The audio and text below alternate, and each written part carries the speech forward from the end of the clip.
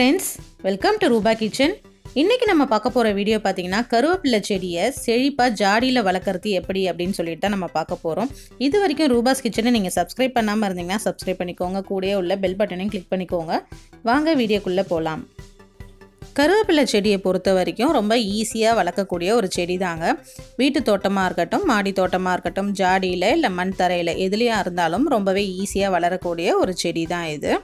இதுக்கு வந்துட்டு பெரிய அளவுக்கு நம்ம அக்கறை காட்டணும்னு சொல்லிட்டு அவசியமே இல்லை. சாதாரணமாக நீரோட்டங்கள் அதிகமாக இருக்க இடத்துலையே பார்த்திங்கன்னா இது நல்லா செழிப்பாக வளரக்கூடிய ஒரு தாவரம் தான் இந்த செடி. இந்த கருவேப்பிலை செடியை பொறுத்த வரைக்கும் நம்ம விதை மூலமாகவும் இல்லை கட்டிங் மூலமாகவும் ஈஸியாக வளர்க்கலாம். இதுக்கு ஃபஸ்ட்டு நம்ம ஜாடியில் வளர்க்க போகிறோன்னா அந்த ஜாடியோட சைஸை வந்துட்டு நம்ம தேர்ந்தெடுத்துக்கணும். நல்லா வந்துட்டு 1 அடி உயரமோ 1.5 அடி அகலம் உள்ள ஜாடி எடுத்தோன்னா நம்மளுக்கு வந்துட்டு இது நல்ல வேர் உழுந்து அப்போ தான் நம்மளுக்கு வந்துட்டு ஒரு பெரிய செடியாக கிடைக்கும். ஸோ நம்ம வந்துட்டு ஜாடியோட சைஸை வந்துட்டு நல்லா பெருசாக வந்துட்டு தேர்ந்தெடுத்துக்கணும். அடுத்தது நம்ம கவனிக்க வேண்டியது மண் கலவை. இந்த செடியை பொறுத்த வரைக்கும் இதுக்கு செம்மண் கலவை வந்துட்டு அதிகமாக கொடுத்தீங்கன்னா இந்த செடி வந்துட்டு நல்லா ஊக்கமாக பெருசாக வரும். இந்த செடி இது வரைக்கும் எங்கள் வீட்டில் இல்லை, நான் இப்போ தான் புதுசாக வளர்க்க போகிறேன், இது எப்போ வந்துட்டு விதைக்கலாம் அப்படின்னு நீங்கள் கேட்டிங்கன்னா ஜூன் மாதத்துல இருந்து ஆகஸ்ட் மாதம் வரைக்கும் நம்ம வந்துட்டு விதைச்சோன்னா நம்மளுக்கு வந்துட்டு நல்லா செழிப்பாக வரக்கூடிய ஒரு தாவரம் இது. இந்த செடிக்கு வந்துட்டு 2 வேளையும் நம்ம தண்ணி ஊற்றிட்டு வந்தால், அதாவது நீரோட்டங்கள் அதிகமாக இருந்ததுன்னா நல்லா வந்துட்டு செழிப்பாக வரும்.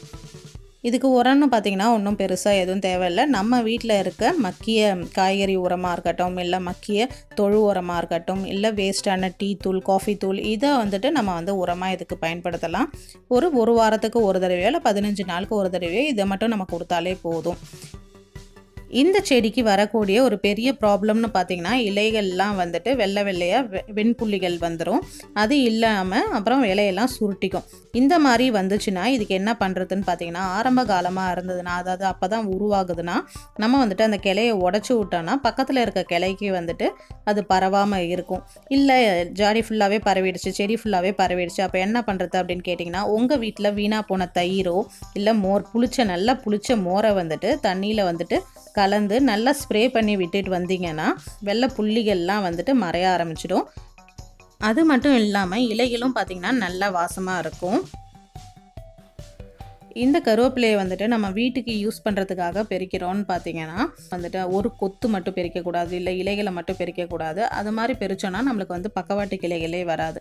நல்லா கிளையோடு உடச்சி விட்டால் தான் நம்மளுக்கு வந்துட்டு பக்கவாட்டு கிளைகள்லாம் வந்து செடி வந்து பெருசாக கிடைக்கும். நம்மளுக்கு வந்துட்டு நிறையா வந்துட்டு எப்பயுமே யூஸ் பண்ணுறதுக்கு நம்ம தோட்டத்தில் இருக்க மாதிரி இருக்கும். இந்த மெத்தட்லாம் நம்ம ஃபாலோ பண்ணாலே நம்ம வீட்டில் வந்துட்டு கருவேப்பிலை வந்துட்டு செழிப்பாக சூப்பராக வளருங்க. கண்டிப்பாக உங்கள் வீட்டில் ட்ரை பண்ணுங்கள். என்ன ஃப்ரெண்ட்ஸ், இந்த வீடியோ கண்டிப்பாக உங்களுக்கு யூஸ்ஃபுல்லாக இருந்திருக்கும்னு நினைக்கிறேன். அப்படி யூஸ்ஃபுல்லாக இருந்ததுன்னா லைக் பண்ணுங்கள். இந்த மாதிரி யூஸ்ஃபுல்லான வீடியோஸ்லாம் உங்களுக்கு வேணும்னா நம்மளுடைய சேனலை வந்து சப்ஸ்கிரைப் பண்ணி வச்சுக்கோங்க. உங்கள் ஃப்ரெண்ட்ஸ் அண்ட் ரிலேட்டிவ்ஸ் கூடயும் ஷேர் பண்ணிக்கோங்க. தேங்க்யூ ஃபார் வாட்சிங்.